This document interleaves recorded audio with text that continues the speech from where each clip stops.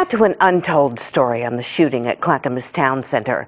We now know there was another armed man in the mall that day, a shopper who had the shooter in his gun sight, but never pulled the trigger. The night team's Mike Benner is live outside the mall. And Mike, the big question for many tonight would be, why didn't he shoot? And Tracy, he understands that is a question a lot of people will be asking tonight.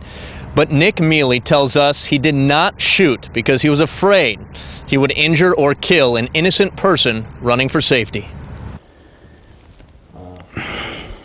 Nick Mealy is emotionally drained. The 22-year-old was at the Clackamas Town Center with a friend and her 4-month-old baby when a masked gunman opened fire. I heard 3 shots and I turned and looked at Casey and I go, are you fucking serious? And she looks at me and she goes, yeah. As the friend and baby hit the floor, Mealy, who has a concealed carry permit, positioned himself behind a pillar. He was working on his rifle and he kept pulling the charging handle and hitting the side. The break in gunfire allowed Mealy to pull out his own gun, a Glock 22, but he never took his eyes off the shooter. In my mind, I kept saying, like, drop it, drop the gun, you know. And when I drew up, I got tunnel vision, and all I saw was my front sight on his head, and I was indexing, and as I was going down, I was going to pull.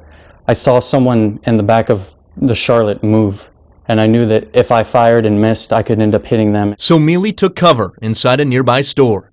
He never did pull the trigger, and he stands by that decision. I'm not beating myself up because I didn't shoot him, but I know that after he saw me, I think the last shot he fired was the one that he used on himself. The gunman was dead, but not before taking 2 innocent lives with him, and as Mealy points out, taking the innocence of everyone else. I don't ever want to have to see anyone that way ever. It bothers me, you know. It just so happens that Nick Mealy is a former security guard at this mall of all places. He left in August for another security job. He tells us his ultimate goal is law enforcement. Back to you. What a tough decision he had to make in a split second. Mike Benner, thank you.